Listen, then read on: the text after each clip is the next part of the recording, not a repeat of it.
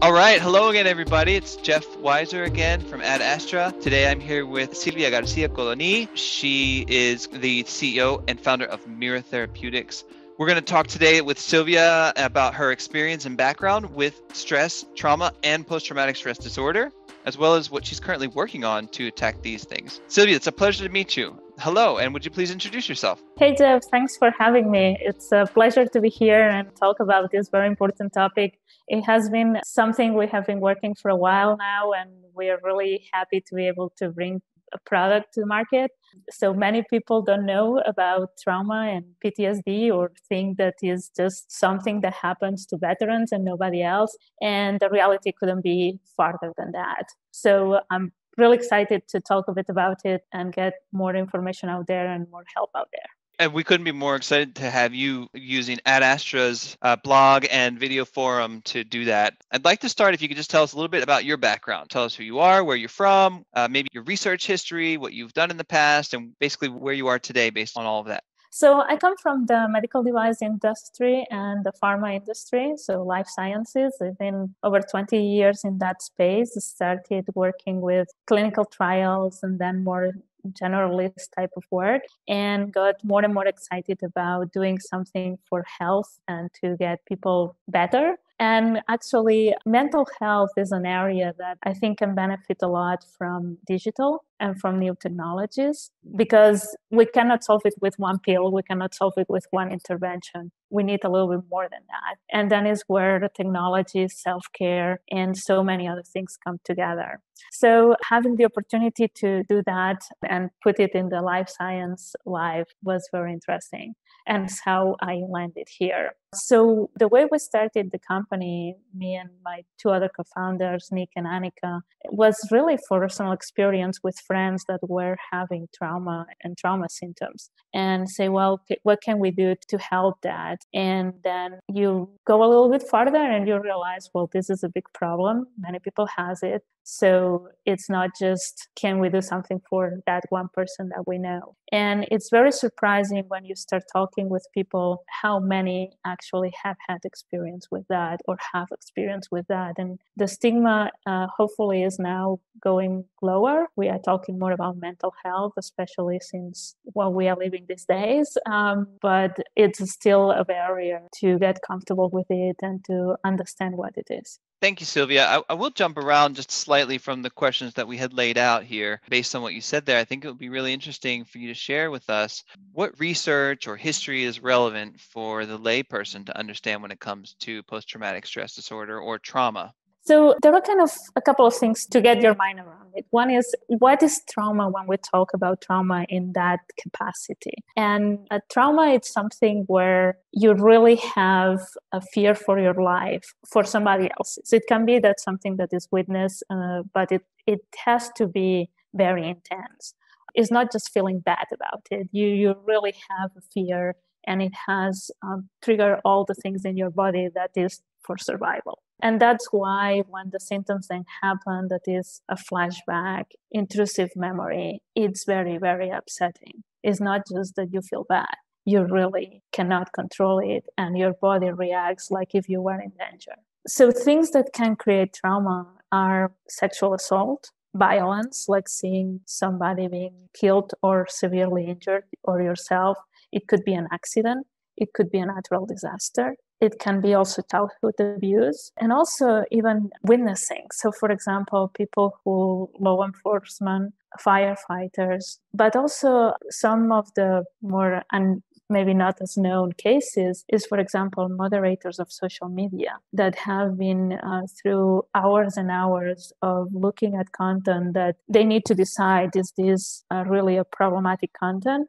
And we need to take it out or not. For example, a lot of the filtering is obviously done automatically with AI, but there is some that needs to be reviewed by a person. And this is where obviously there could be some gruesome content in there. Okay, well, we'll try to post some relative content for that here, because that certainly will help us understand a bit some of the manifestations of trauma and PTSD today. Specifically, that would be PTSD, right? Could you take us through the difference between what is trauma and what is post-traumatic stress disorder?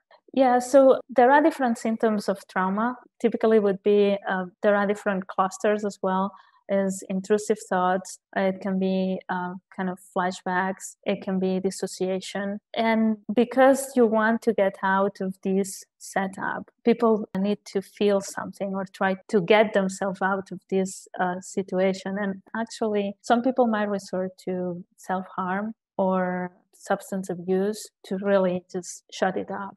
The other things that happen is a lot of avoidance. So that can lead to severe isolation, right? You would not go to certain places. You would not do many things because you're afraid of that might trigger you. I think what I was trying to explain is not just trauma is not just you feeling bad about something that is upsetting, is you cannot control that it's coming back to you. And when we are thinking about self-management and what we are trying to do at Mira is bring these tools that can get you out of the symptoms. Because if you need to master it by yourself, it's a huge toll to get your mind out of it and do something else, right? So Sure.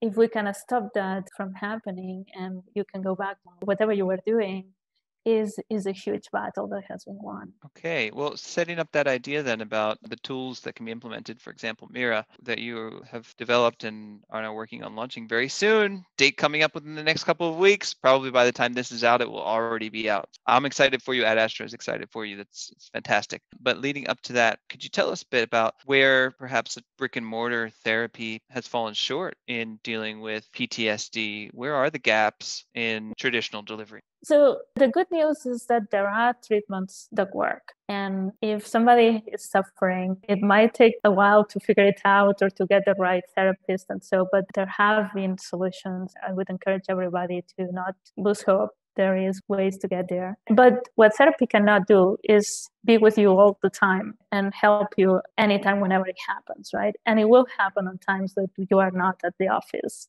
with your therapist or you are not. So how you manage at those times is what we are covering at Mira. And the other thing we are covering is the information, because when you would go to your therapist, the first thing they're going to ask you always is, okay, so how are you doing? What happened? What were the symptoms? What happened to you? How often? What you were doing? And so on. And they ask those questions because this is what helps them to know what is the best therapy for you. Now, how do you remember that? And again, if we are relying on our memory, that's probably not very good. And especially it's not very good if you were very stressed at that time, which per definition is what happens. Maybe carrying around a notebook would have been what people would do before, or I don't know if Absolutely. they had specific, folders to deal with their trauma. Absolutely, yes. Many therapists still, say, well, have a notebook and note things down, but then you have forgotten the notebook. And it's not only noting it down, right? It's also on the moment, making it easier. Well, we also collect part of it automatically as using